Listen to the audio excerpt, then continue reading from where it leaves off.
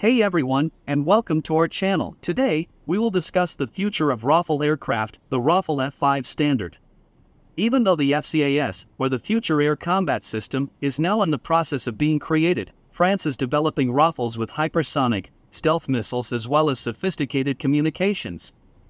While FCAS is scheduled to arrive around 2040, which now looks delayed, the Rafale does not aim to retire to the hangar quietly. Recently, France ordered 42 Rafale F4 standard fighter aircraft. With the implementation of this Tranche 5 order, there would be 234 French Rafales overall. Dassault Aviation is developing a new version of this French combat aircraft. Logically, it should be called the Rafale F5 standard. Dassault teams were to begin planning the Rafale at the F5 level in 2023, with a launch scheduled for 2026 to 2027. It will be better networked and equipped with cyber combat gear. Features will be used to limit the plane's visibility to radar, often known as stealth capability.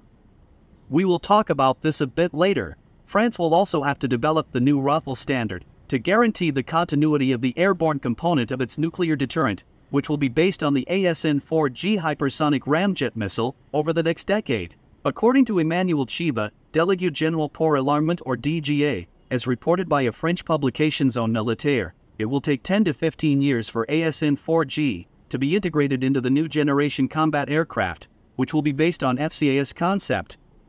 Hence, this requires the new Rafale standard to be capable of credible air defense penetration, at least till 2060.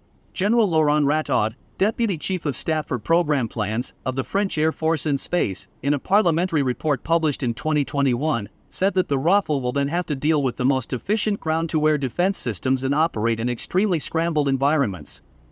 It means the new Rafale will be provided with means of electronic warfare and navigational warfare, as well as possibly effective means of suppressing enemy air defense. Logically, it means that it will be an advanced version of the Spectra system currently on the Rafales. In the short term, the French Air and Space Force and Naval Aviation will operate Rafale F4 with the first generation of connectivity standards. The Rafale F5 will be equipped with the future standards for connectivity. According to General Stéphane Mille, Chief of Staff of the French Aerospace Force, during a 2023 parliamentary session on the nuclear deterrent, it will enable data exchange between different types of aircraft, including fighters and support aircraft. Nonetheless, considerable changes to the Rafale will be required. According to Air Chief, when the F5 standard is implemented, the plane will look drastically different. The radar, electronic countermeasures, and computer required for connectivity will all have been modified.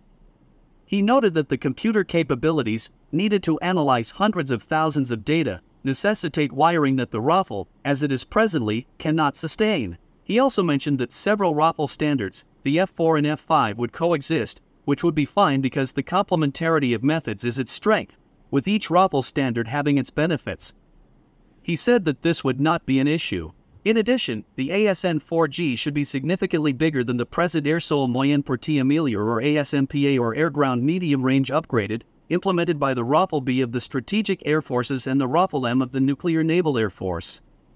Indeed, it is a large missile, emphasized General Mille. It remains to be seen what impact this will have on the Rafale's F5 standard, which, as indicated by Air Force's No. 2 General, Frédéric Parissot, will be equipped with an astounding array of capabilities, some of which one cannot yet imagine.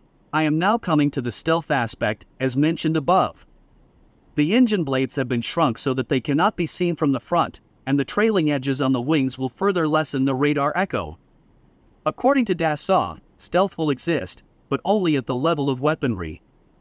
The Rafale F5 could be fitted with stealthy subsonic missiles. Moreover, if the plane's speed remains around Mach 1.8, it may also carry hypersonic missiles. In air-to-surface munitions, the replacement of the Scalp and the AM-39 Exocet is being planned, according to a document issued by Dassault and signed by Guillaume Reboul, Rafale Program Director for the French procurement agency DGA.